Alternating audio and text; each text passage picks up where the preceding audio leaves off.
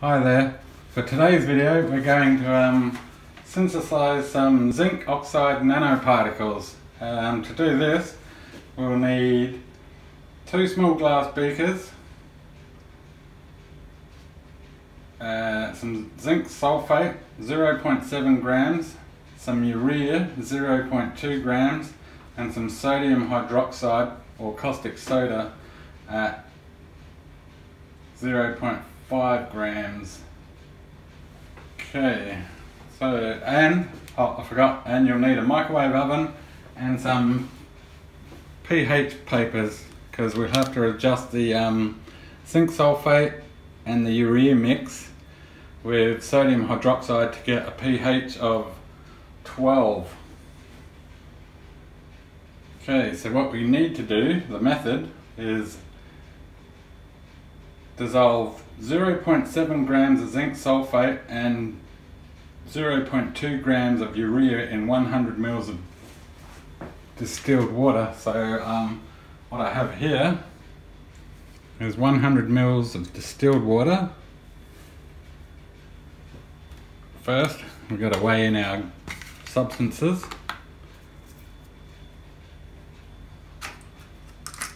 Move that out of the way. Okay, clear that. Alright, we're at 0 on the scale. So here we have our caustic soda, which is 0.5 grams. We have 20 mils of water in this little glass bowl. So we'll get this going. This is, don't forget to wear your safety glasses and your gloves. This is exothermic, but in this little concentration of 0.5 grams, we shouldn't develop too much heat. As you can see, there's not a real lot of it. So we'll get that dissolving. Get it all in there. I'm just using the Plumber Supply caustic soda for that. Oh, little piece of it. Okay, we'll set that aside and give it a stir and let it dissolve. I can't feel any heat out of this substance, this quantity.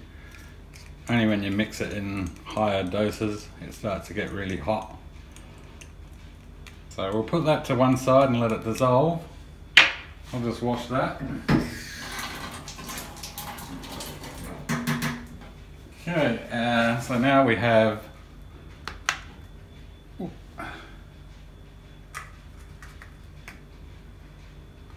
we need 0.7 grams of zinc sulphate, which is there, and 0.2 grams of urea garden fertilizer.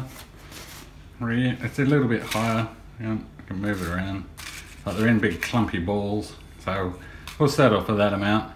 That's going to be the oxygen donor, and they also reacts and adds back to the reaction.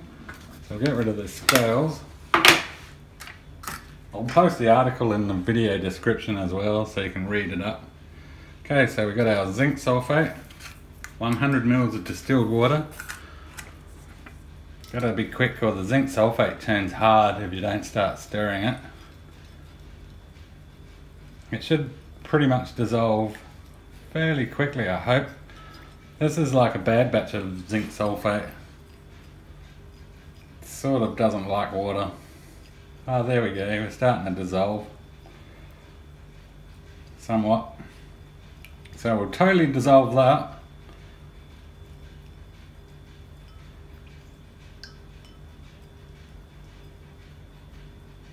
When you start getting up to the 1 mole solution, it's really hard to dissolve.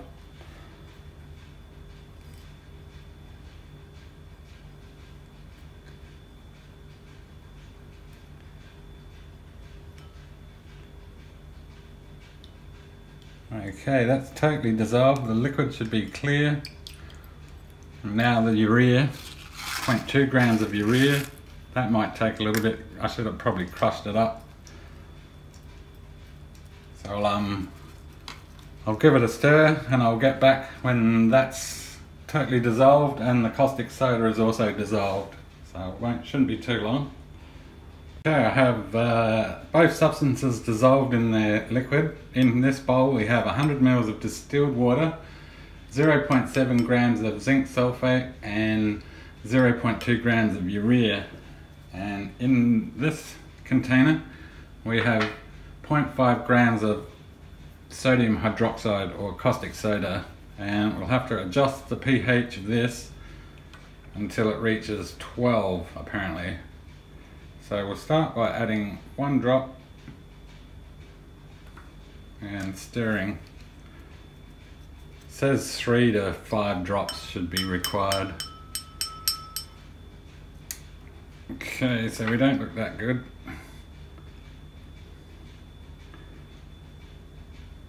That's 2, 3, 4 drops in there. We might need more.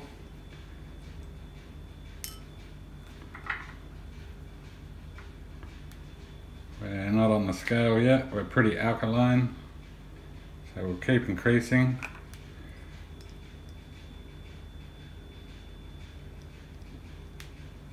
Maybe need a new swab.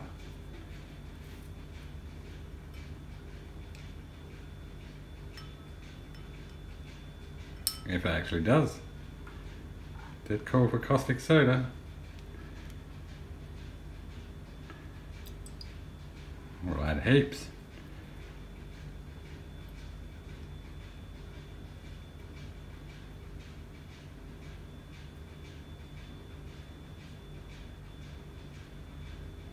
I think we're at 4. No, we're at 6.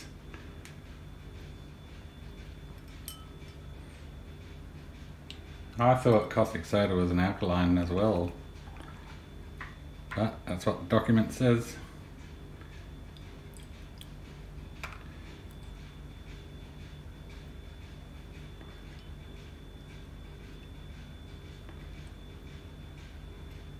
It doesn't look like it's going up.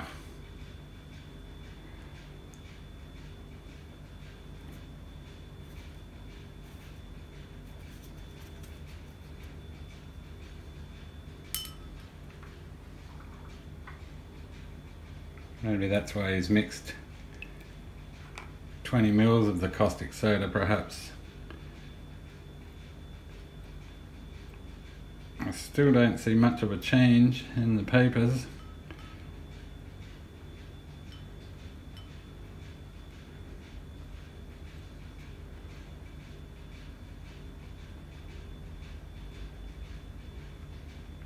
We might be coming up close to 7. Alright, so we'll keep adding, it's getting darker.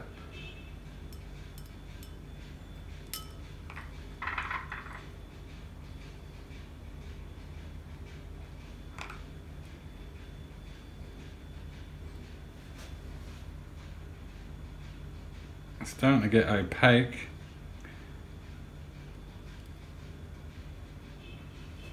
Might have to get some more paper.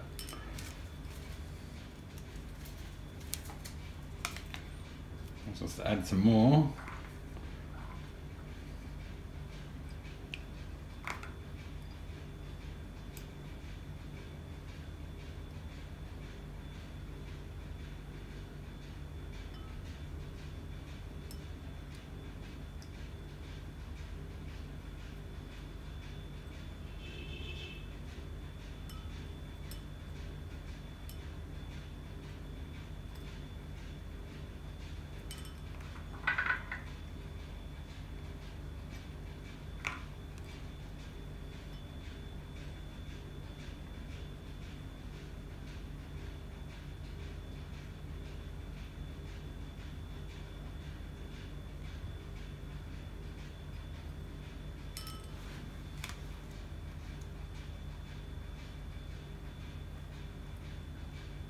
So we're about a 6 now. Alright, I'll continue adding stuff and I'll get back. Okay, I'm back. It's almost took all of the liquid and we're at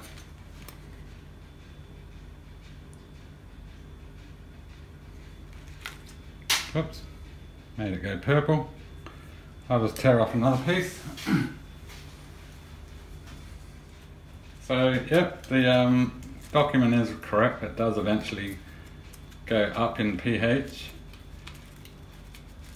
Oh, these little fiddly things. I can't even grab a piece. Looks like it grabs 10. Okay.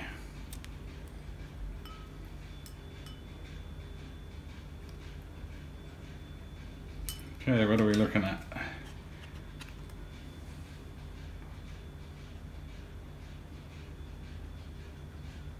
Well, I'm pretty sure we're pretty close to 12.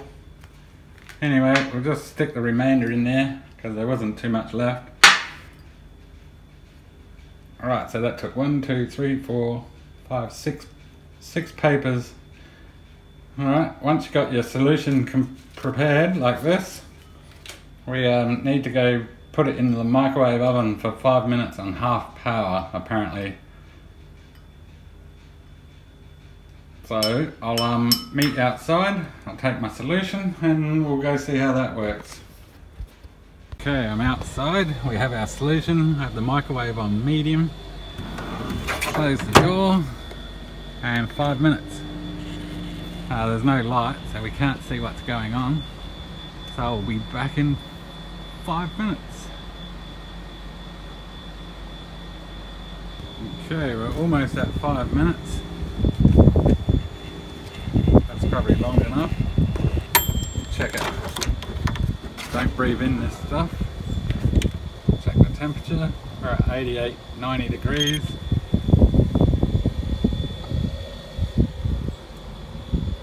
We have some suspended particles. I'll let it get cool and we'll check it out in the sun. It should have a bluish tinge to it. Okay, that's cooled off to a point where I can handle it. It sort of does have like a little bluish tinge to it, so we might be successful. And don't breathe the fumes because it gives off the ammonia. The ammonia goes back into the solution and creates hydroxide groups, I think, something like that, and adds to the reaction, and then it just keeps going until it's completely consumed. So what I'll do is I'll add more distilled water, let it settle, siphon it off, add some more distilled water, siphon that off and let it dry out, and eventually put it into a cell, as zinc oxide works quite well, and these should be zinc oxide nanoparticles.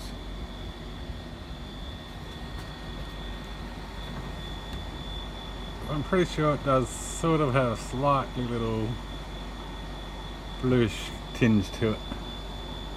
As for all of that being zinc oxide, I'm not sure.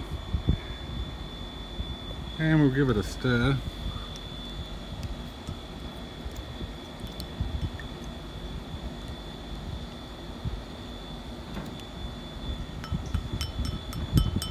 And that's a Pyrex dish as well, so it's microwave safe.